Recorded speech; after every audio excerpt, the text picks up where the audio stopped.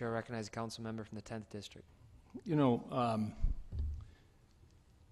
there has been, the first meeting you had two landlords who spoke against it who are known to all of us, okay?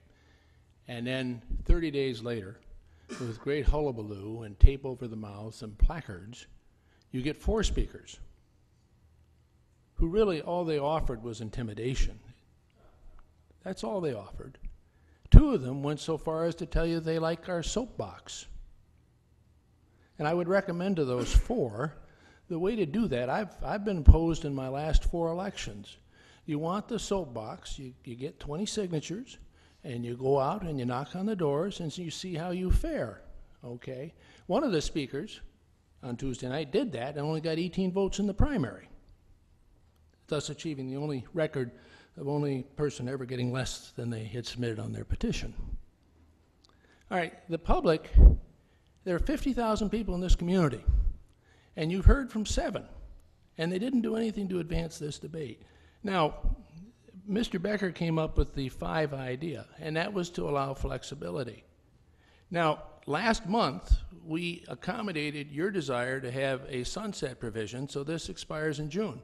You pulled a Sweeney on us and you voted against it after we adopted your amendment. All right, but I think we did it in good faith. I don't think referring it's going to gain you anything. In fact, it's going to muddle the waters because I think, Mr. Matty, am I right? It is now a duly constituted rule of the City Council and would take 2/3 to repeal it? Mr. Attorney, would you like to comment on that? It takes a 2/3 supermajority to enact a new rule. What was done right now is a reconsideration, which simply requires a majority vote. So right now it is reconsideration would be 50%, but to change the rule would require a 2/3 vote, would it not? Your rules require a 2/3 supermajority vote to enact or change a rule. Correct. So we have an existing rule which says no public hearings as of January 1st for a trial period through June something or other, and it would take 2/3 to change that. Correct. Right.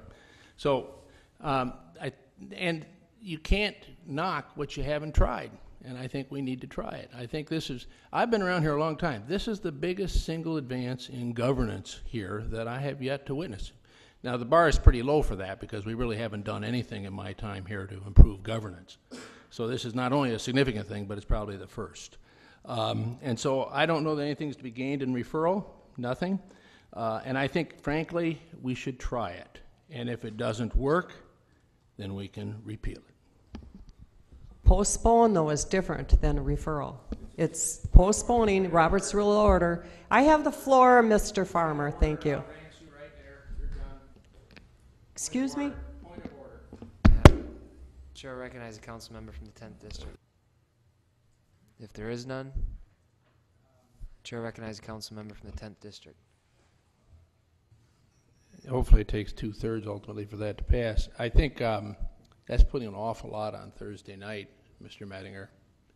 I realize everybody wants to accommodate you here, but I have been here when public hearings took us to 2 in the morning and we began our regular committee of the whole then, and that's one of the reasons it was on a separate night. Public hearings have been kind of light as of late by comparison. But Mr. Sequist was also here reporting on these meetings when we used to routinely run on Tuesday night to 2 to 3 in the morning. And if that ever were to do, that just makes it to where you're then doing the important stuff when you can hardly stay awake. Chair recognizes a council member from Had a public hearing ever, anywhere, and we're going to do it on simple majority vote. This is something only Mrs. Richmond could have dreamed up. council member from the 10th District. I want to point this out. We can't afford public hearings on Thursday night. I want to point this out. We can't afford public hearings on Thursday night. I want to point this out. We can't afford public hearings on Thursday night. We can't handle a simple rule change in an hour's time. You know, we're not even done here.